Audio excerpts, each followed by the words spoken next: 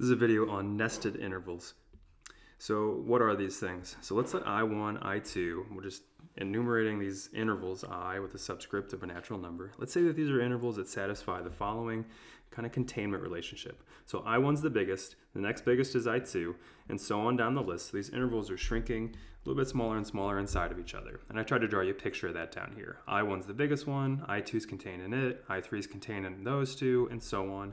We'll say that this is a sequence of nested intervals here. I've drawn them with parentheses there. They could have parentheses and brackets, some combination of the two, doesn't matter. So the nested part, again, is this containment relationship here. So let me give you some concrete examples of some nested intervals. So let's say IN has this form, 0 to 1 over n. So that's where this is trying to tell you a formula for what each member of the sequence looks like. And so this is a sequence of nested intervals. I tried to draw you a few. So I1 would be just the whole set from 0 to 1. I2 would just be the set from 0 to 1/2. And yes, 0 to 1/2 is contained in 0 to 1. And then I3 would be 0 to 1/3, etc. And I tried to draw you a picture of them down here. Now what we want to look at, or what's an interesting question about these intervals, is there anything in common to all of them? What's the intersection of all the INs?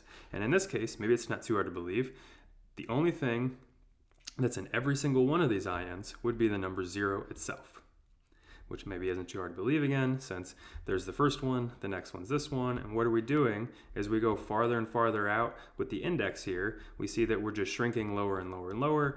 Maybe it makes sense that eventually I'm just gonna run into the origin itself, or to 0 itself. So how come though, how would you do that a little bit more formally? What if you took a positive number x? Well, what do I know from a consequence of the Archimedean property? You can always find a natural number whose reciprocal is closer to 0 than x's. Well, what does that mean then? That means that x cannot be a member of this interval from 0 to that number 1 over n. Well, if x isn't in that 1, then there's no way it's in all of the INs, right? You just found me a particular IN that x is not a member of, therefore x cannot be in all the INs. So what did that show? Well, that shows that there's no positive numbers that are in these INs. Since each of these i's are positive, right? You never go to the left of 0. That's how you can conclude that 0 is in fact the only number in all of them. Let me give you another example of these JNs, and all I've done is I've changed this to parentheses here. That's again a sequence of nested intervals, but maybe what's not too hard to believe. From above, right, I already know that there's no positive numbers that are in all of them, but now 0 is not in there either, right, since it's always a parenthesis on the left. Therefore, the intersection of these is empty. Maybe that's kind of badly behaved. So what I want to tell you about is the nested intervals property, or theorem. If you have a sequence of nested closed intervals, so these brackets here, then you can expect to have a point in common to all of them. There should be a point in their intersection. The intersection should never be empty. So there exists a point here. Now, I'm saying that there's at least one point here, right? I'm not saying there's more, I'm not saying there's exactly one quite yet. So this isn't quite as strong as what we're going to do in a little bit. How would you prove such a thing here? So what you would do is, why don't I look at the set of all these left endpoints AN? That thing's got to be bounded above by B1. So let me come up here and draw you a picture. How come? What am I saying to you? In my picture, here's B1, and I'm saying, look at all these left endpoints. Oh yeah, they're always to the left of B1, right? Since they don't go any further. So if I go back down, sorry if that gave you a little motion sickness there. So AN has to be, oh, I'm sorry, so this set is bounded above. That means its supremum exists. And what we're going to do is we're going to let this Greek letter xi be the supremum of the left endpoints. So since it's the supremum, that means it's an upper bound. In fact, it's the least upper bound. But in particular, xi is always larger than all your ANs. So what we're going to try to do is show that Bn, every single Bn is larger than xi. So how we'll do that, what we'll do is, for a particular n, we're going to show that Bn is always an upper bound for this set of these of left endpoints, where I've just used a different letter just not to make you think that Bn has to match this left endpoint. I'm saying that each Bn, B1, is an upper bound for all the left endpoints. Similarly, B2 is an upper bound for all the left endpoints, is what this is trying to say. Why would that be good? Well, if each B is an upper bound for the left endpoints, remember xi is the least upper bound. Therefore, xi has to be smaller than or equal to Bn. So how would you do that? Well, there's two things that could happen, right? Either n is less than or equal to k, in which case the interval in contains the interval ik, which I've drawn for you over to the left. And what are you looking at? All I really care about is that ak is right here, and it's definitely to the left of bn. So AK is less than or equal to Bn. Remember, that's what I'm going for. That says that Bn is an upper bound for those AKs. Now, what's the other case then? The other case is, what if n is larger than k? In that case, Ik is the larger interval. So Ik contains In. And if you look at my picture over there, well, if Ik contains In, all I really care about is, again, AK is still to the left of Bn. And that's really what I care about right here. So either way, you always have that AK is less than or equal to Bn.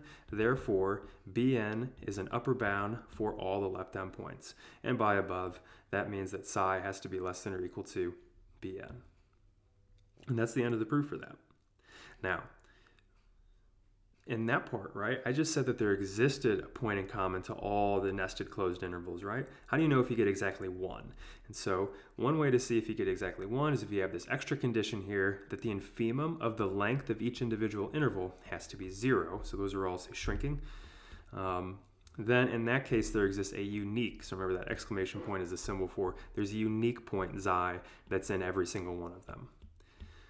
So how would you prove this very quickly? I already know that xi exists by the previous result, the nested intervals property that we just proved. So all we're going to do is try to show that it's unique. And we're going to do something kind of similar. Let's let the Greek letter nu be the infimum of all the right endpoints. So what we're going to try to do then, or wait a minute before I get into that, well, nu is the infimum of all the right endpoints. That tells me then that all the left endpoints have to be smaller than or equal to nu, right? So nu is in some sense like the smallest that a right endpoint could be, therefore all the left endpoints have to be smaller than that as well. Now, I already know that xi is the least upper bound for all the left endpoints, therefore xi has to be less than or equal to nu. So what just happened? This says that nu is an upper bound for all the left ones, xi is the least upper bound for all the left ones, therefore xi is less than or equal to nu. Now what we're going to do is, if I subtract xi to the other side, I get that nu minus xi is some positive number, but in particular, that tells me that nu minus xi cannot be a lower bound for the length of my nested intervals. How come? Because I know that 0 was the infimum. 0 was the greatest lower bound. So what does that tell me then?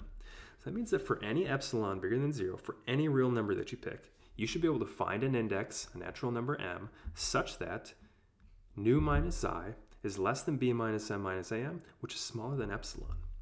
And now what I really want to focus on with this inequality here, this is a lot to digest, so maybe think about that, but what I really want to focus on is, we just said for any epsilon that nu minus xi is between 0 and epsilon. And that should work for any epsilon. And remember, we had a result earlier in the class where if that happens, that tells you that the thing between 0 and epsilon itself has to be 0. So nu minus xi has to be equal to 0. Now move xi over. That says nu and xi have to be equal. So the infimum of the right endpoints has to equal the supremum of the left endpoints.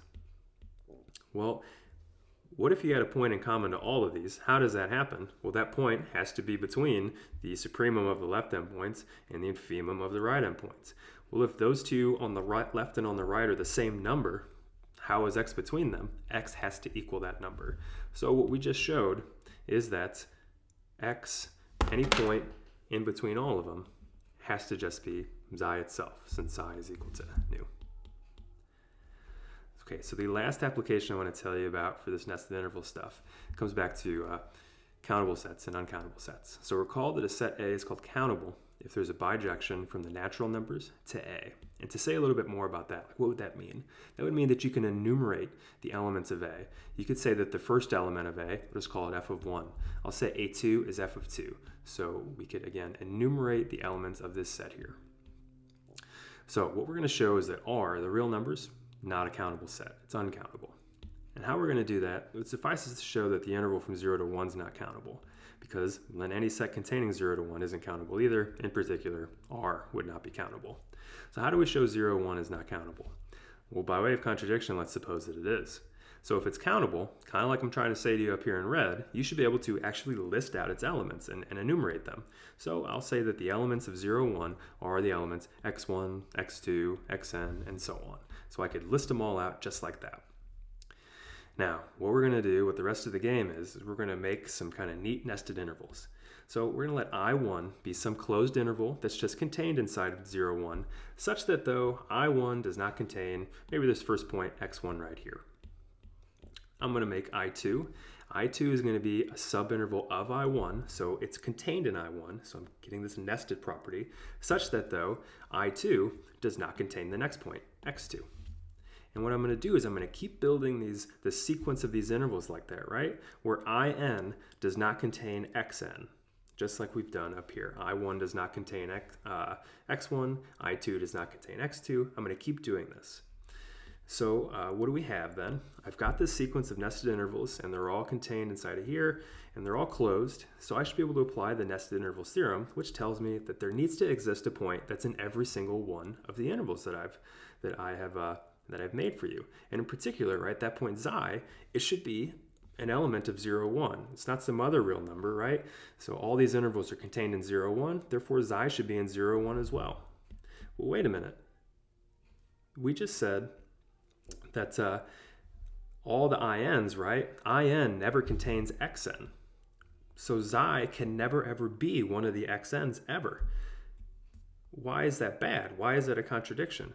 Well, xi is supposedly in 0, 1, and we suppose that we could enumerate them. In other words, any element of 0, 1 should be an xn.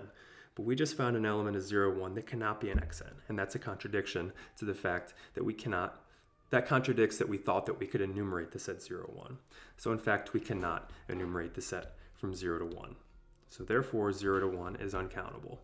Just to show you a little picture, what did that proof do? So in the first step, I had this interval from 0 to 1. And what I'm doing is I'm going to pick, let's say that the first point here is x1. Let's say it's this guy right here. Well, I'm going to pick I1 to be this closed set right here. Now what I'm going to do is I'll keep drawing on this one actually.